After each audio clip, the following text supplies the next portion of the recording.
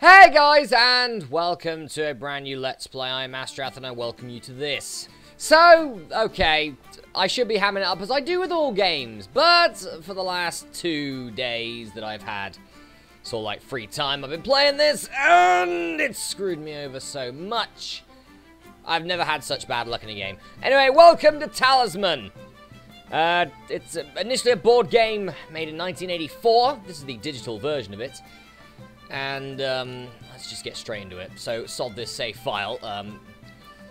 Goodbye, save file of bollocks. You are gone. So, Talisman is a board game.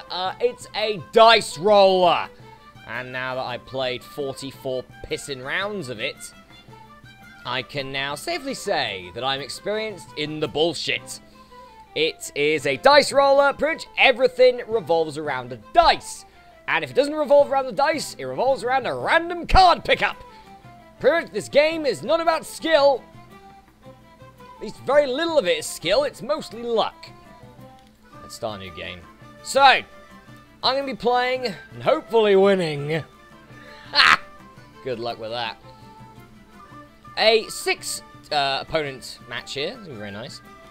And what else do we want here? Do we want anything else? Okay, so the ending is revealed at the start of the game. I could do that, I guess. I could do a random ending. Let's go for a an ordinary ending. No respawn as well. Screw that. Right, start the game. Let's go. No. No. Why am I him again? Fine, fine, fine. No. No, we're not doing it. I quit. I quit.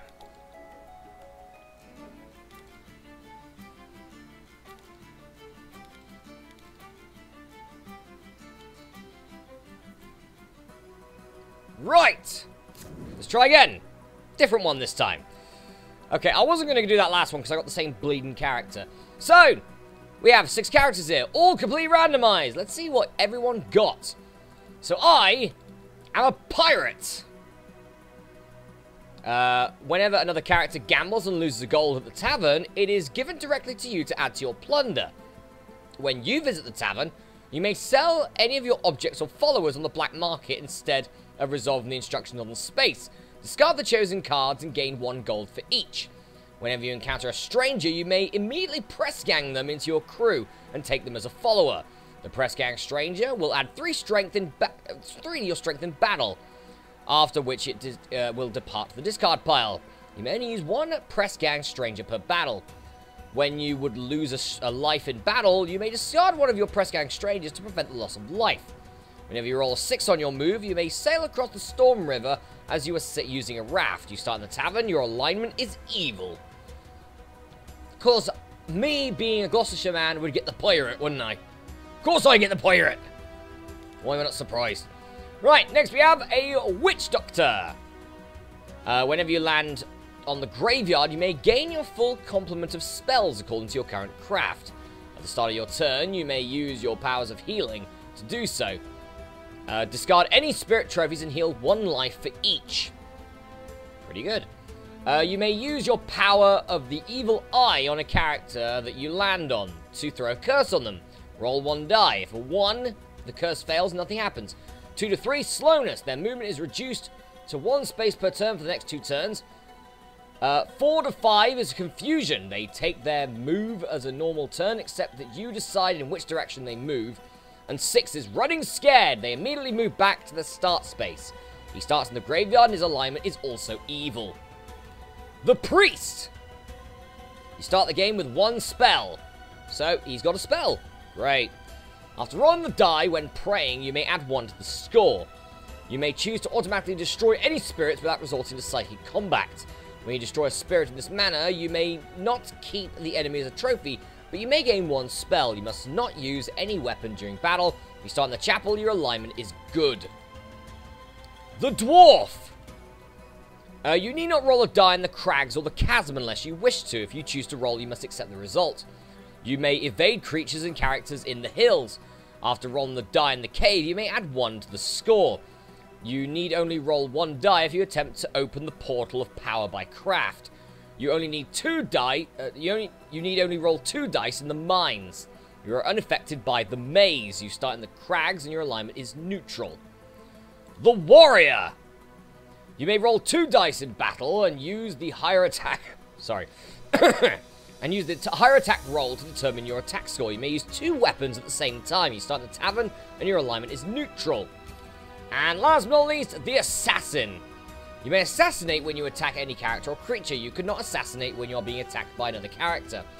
When you assassinate, battle takes place as normal, except that your victim may not roll a die to add to their strength. If you win, you must force the loser to lose 1 life. You cannot take any object or goal instead. You may not assassinate while at the crown of command. You start in the city and your alignment is evil. So, here's the win condition. Here's our win condition, the crown of command. If a player is on the crown of command and no other characters are present, they must cast 1 command spell at the start of each of their turns. If the roll is a 1, 2, or 3, the spell has no effect. If the roll is a 4, 5, or 6, all other players lose 1 life. If a character is on the crown of command and there is no other character present, they must encounter the other character instead of casting the command spell.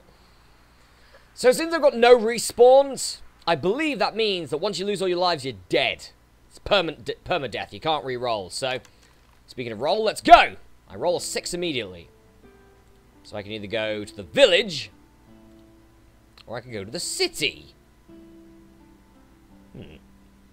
Okay. Or I could set sail. Let's set sail. Screw it! Let's go to the temple immediately! Screw all you! I'm going straight into the inner circle and I don't care. Roll. Well, this could be very quick. I rolled a 10. Jesus Christ. Okay, this is luck right here. I rolled a 10, I gain a talisman. Lovely. So you need a talisman to enter the Valley of Fire. We now have that talisman, so we can just stay in this inner circle and just try and build up our power now. That's a pretty good start for us. Thank you, Temple. That could have gone bad because I could have lost 2 lives by rolling a 2. Anyway, Witch Doctor now will take a roll. See what he's going to get. It's a 6 as well. Witch Doctor's roll, moving to the ruins, he's got to draw 2 cards. First is an angel. If you are a good alignment, gain 1 life. If you are evil, you lose 1 life. He's about to lose a life then. And a gnome. You need only roll 1 die when opening the Portal of Power by craft, and 2 dice in the mines. You need not roll a die in the crags unless you wish to. You must choose the roll and accept the result. You may evade creatures and characters in the hills. Okay, so he's gonna... Okay, he's gonna go for the angel first. So he's gonna lose a life here because of the angel. The angel's gonna take a life from him. First life lost! But he's gonna take the follower. So I might as well here go through the numbers. People may be wondering, what the hell are these numbers? So, the red numbers is your strength. You can fight in 2 different types of combat, either strength or craft. Strength is red, craft is blue.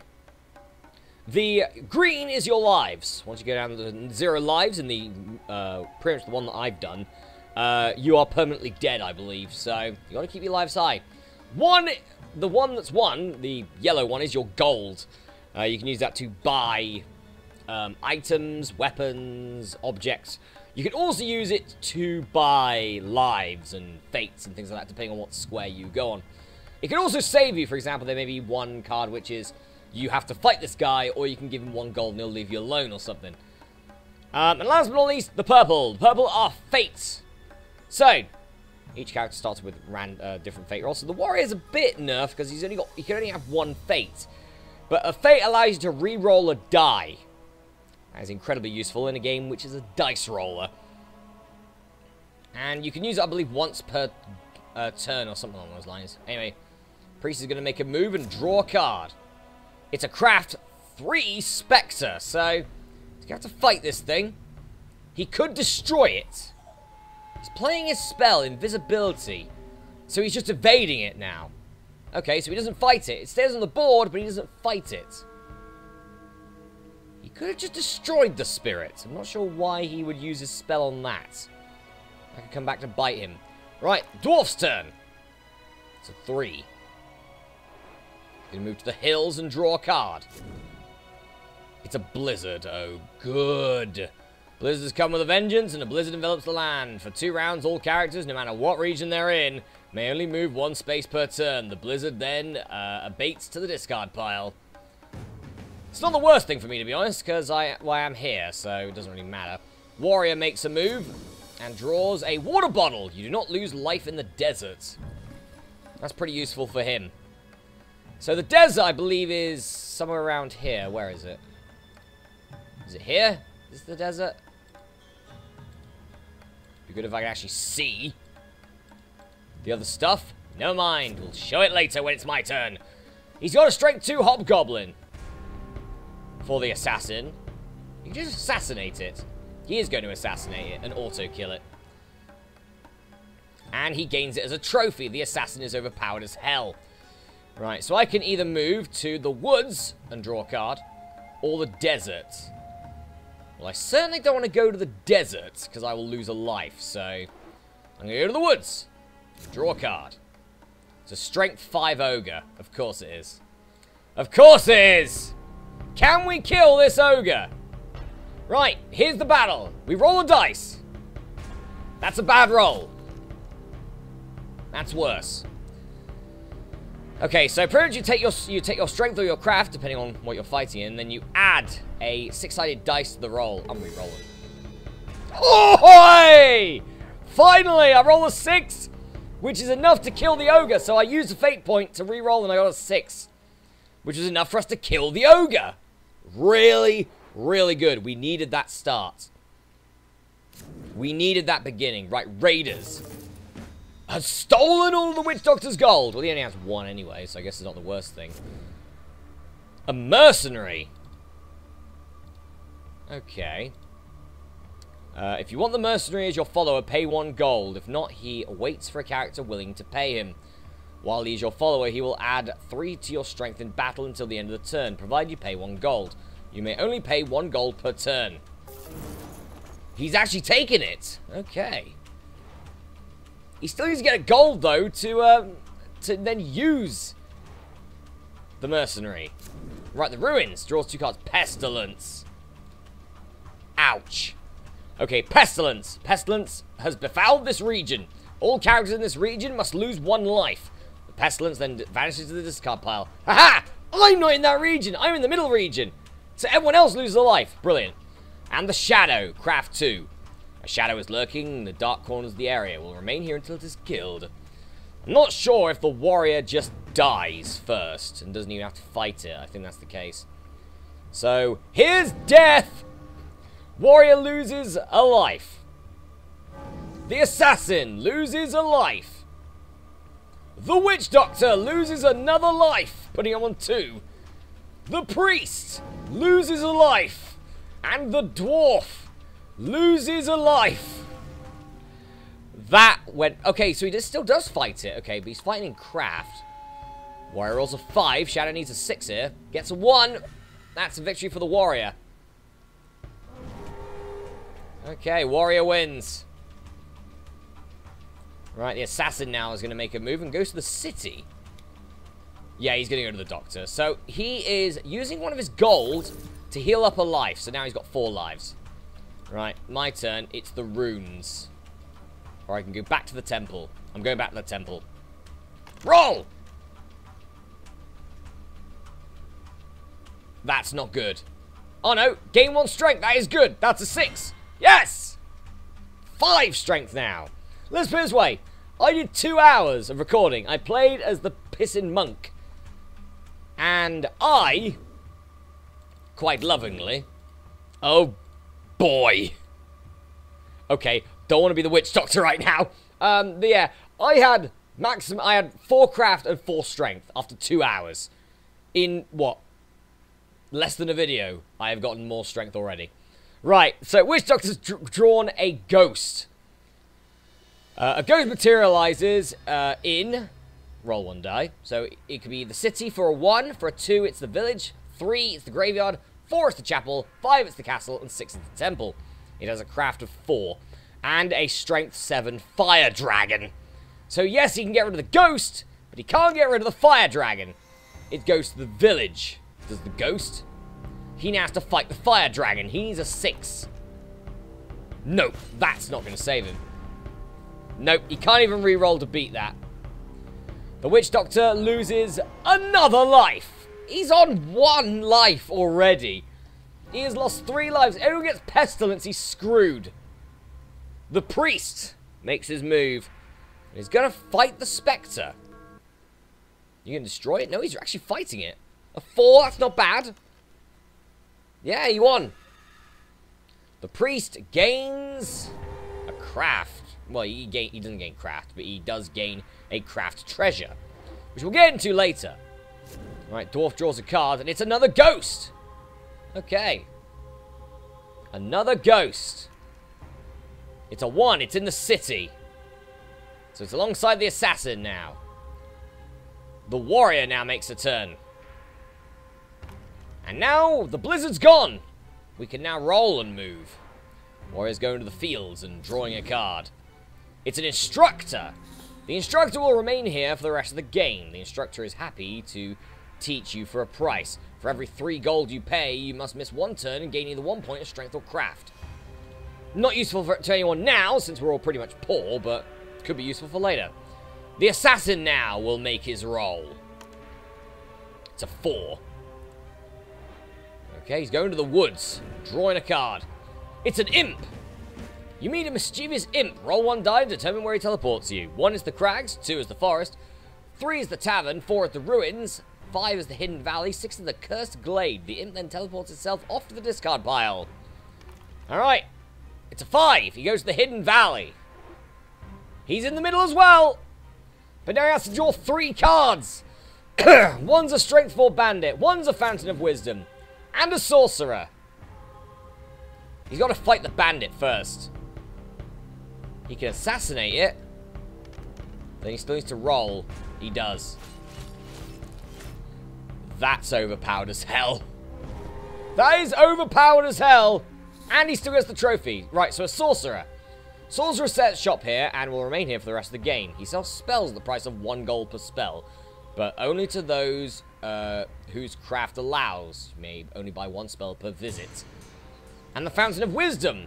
4 craft points are found here. You may drink from the fountain once per visit, and take 1 craft for the fountain, add it to your craft. When all 4 are taken, the fountain vanishes.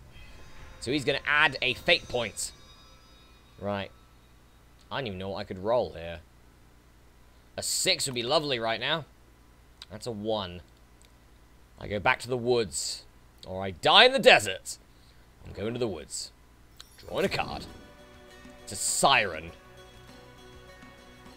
A siren song can be heard throughout the region. All characters in this region must miss their next turn. The siren song then fades to the discard pile. Oh, good! Great.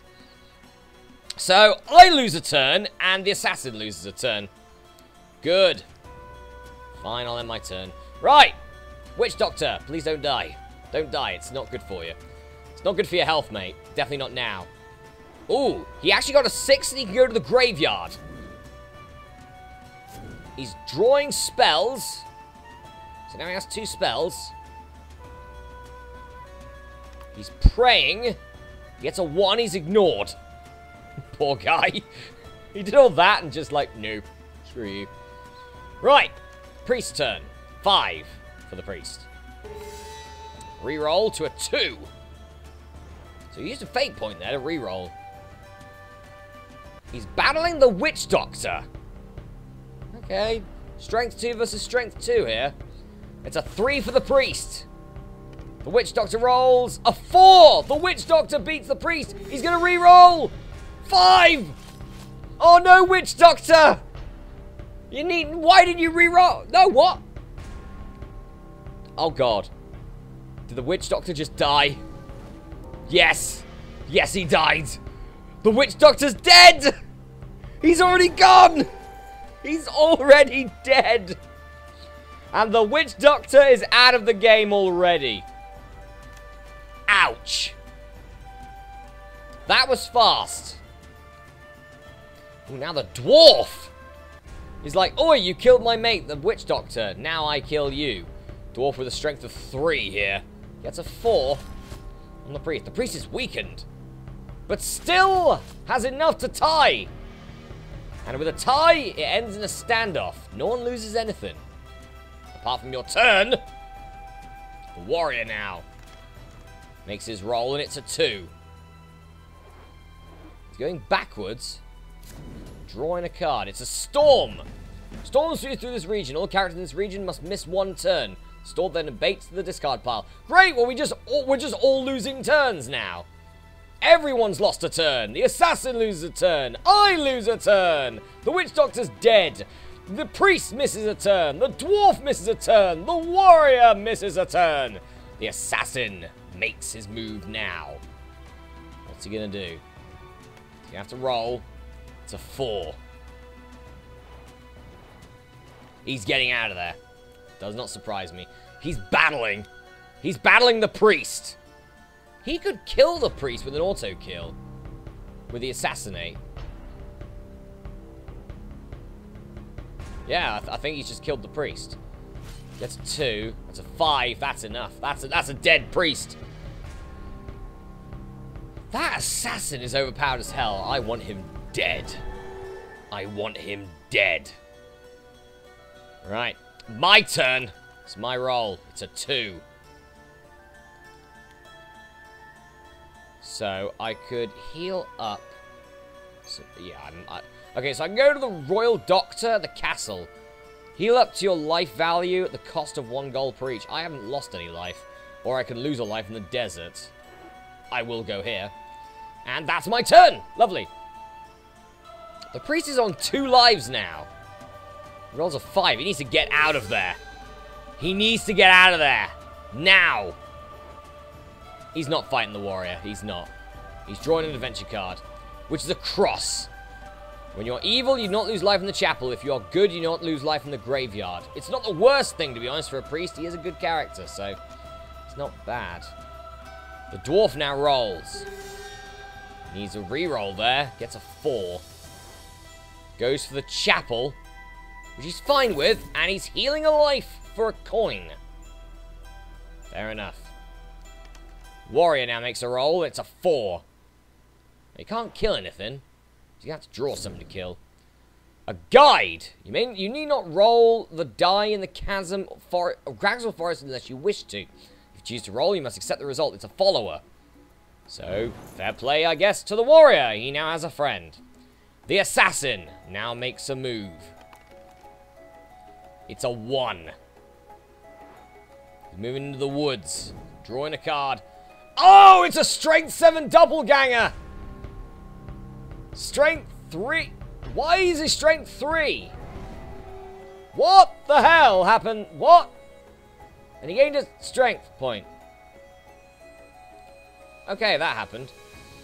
That's rather frustrating. What the hell happened? Why is he on strength 3? Makes no sense. What was his... Yeah, so he may not add 1 strength. Well, yes, but still. It had 7! Why did it lose? Bloody 4. I don't understand. Oh, this game. Anyway, guys, I'm going for a break here, but the next episode, let's play Talisman. We're looking good at the moment. We have a Talisman, we're in a circle, we're in the area. I just don't think we have enough strength or craft for these areas. Specifically... Yeah, so like, for example, the mines for craft. Actually. Yeah, or the crypt for strength. We may give it a go, though. Anyway, I will see you then.